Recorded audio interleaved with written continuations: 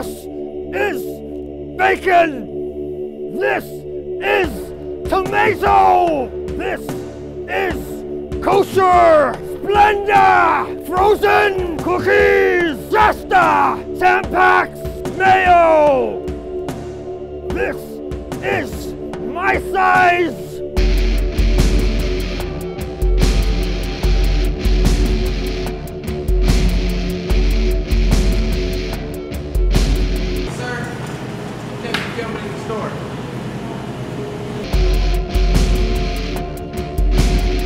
This is my car!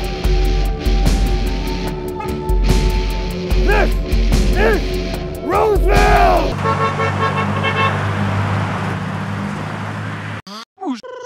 Oi.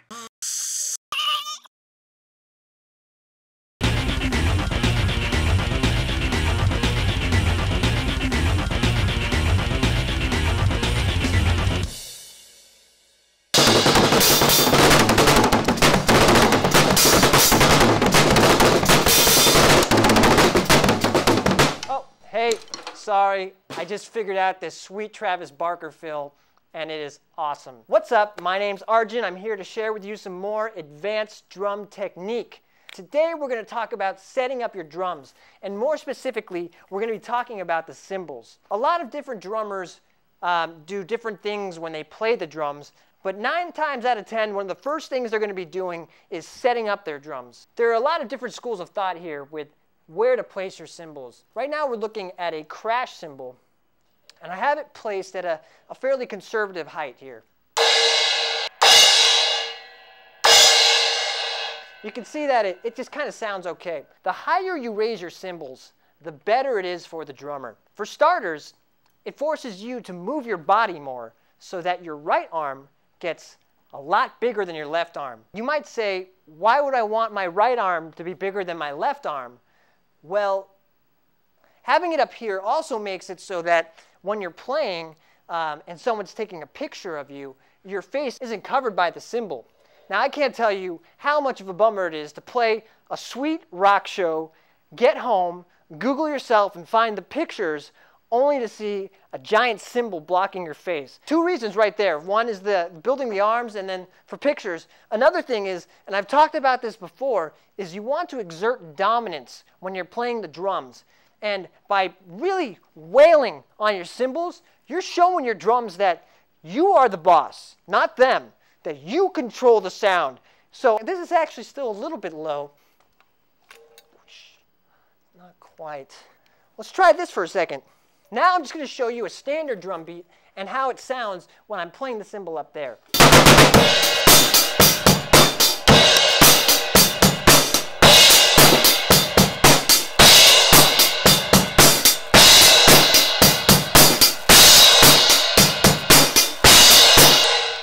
So you can kind of see how the sound that comes out, it's a lot more aggressive, and it looks a lot cooler. I don't have to worry about any of the cymbals blocking any of my pictures. I'll get them tagged on Facebook the next day, and that's really what drumming is about. It's about tagging pictures.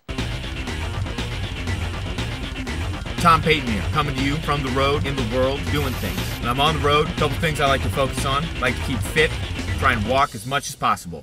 First thing I want to talk to you guys about is sound check. That's basically when the show starts. Sound check, it's all about you, basically. You gotta get it right. Gotta make sure that everybody else gets it right. The wing nuts, you make sure that those are functioning properly. Okay, sound man's gonna be looking to hear each drum. First off, you're gonna start with that kick drum. You wanna hit him with as many looks as possible, as many hits as possible. Varying in volumes, for sure, you know. Second up's gonna be that snare drum. Basically, same principles apply. You wanna hit him hard, you wanna hit him fast, you wanna give him a couple different looks. Up to the hi-hat, same principle applies. Hit him hard, hit him fast. Let him know what you're working with. Let everybody else in the room know what you're working with, because the sound check is the first chance that you have to establish that you're the big dog in the room, for sure. After that, everything's set, full kit. Just go around, give them those beats, any beats you want. A couple blast beats, a couple funk jams, you know? Potpourri, things that you're gonna be bringing to the table that night. Just don't hold anything back. Not a damn, goddamn thing. One thing people don't think a lot about. Soundcheck,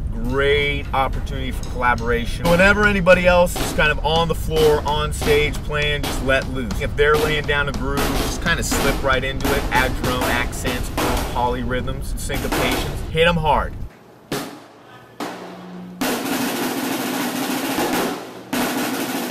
That's all for now. More to come soon. Going to be thinking about you here on the road, using you as motivation for me. Just want to remind you, when you're out there, when you hit them hard.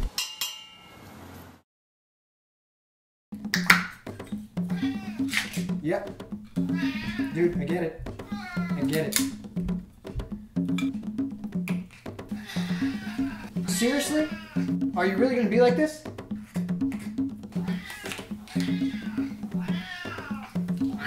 Dude, what the hell? I can't go any faster. Freaking back off.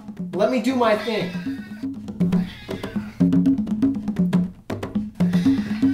I don't even know if I want to give this to you anymore. You don't deserve this.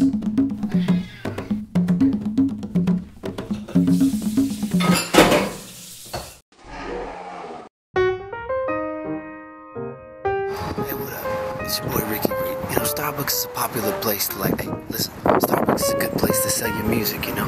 You want to get some iTunes downloads and Amazon downloads. So, I'm going to tell you how to get your CDs into Starbucks.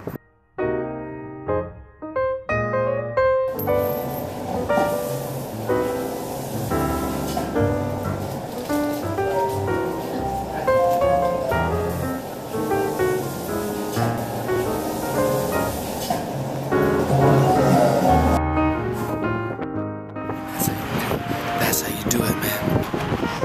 You get a hot cocoa out of it.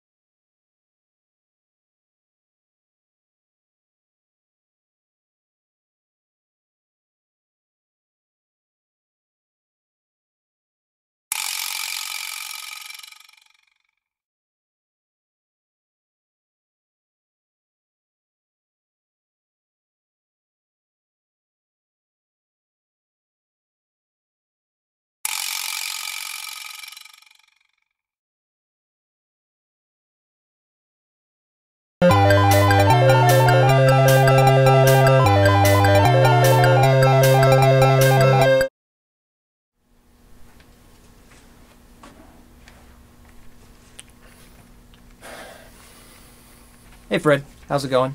You got a second? There have been a... Wow, this is awkward. I spoke with HR, and apparently there have been a few complaints, and well, some people are upset that you're not wearing professional attire to the workplace, or any attire really. It's making people uncomfortable. Really, my hands are tied here. I'm gonna have to ask you to leave.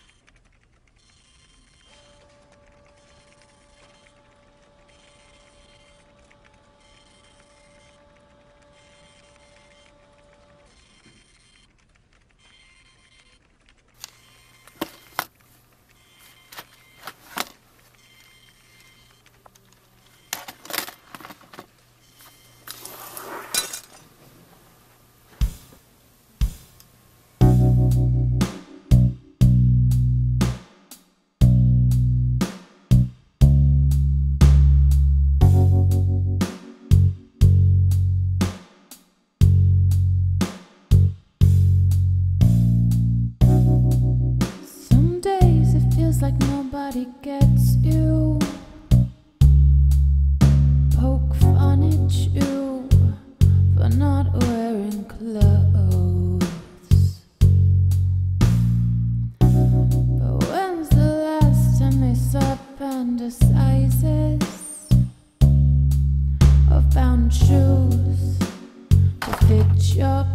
undertow.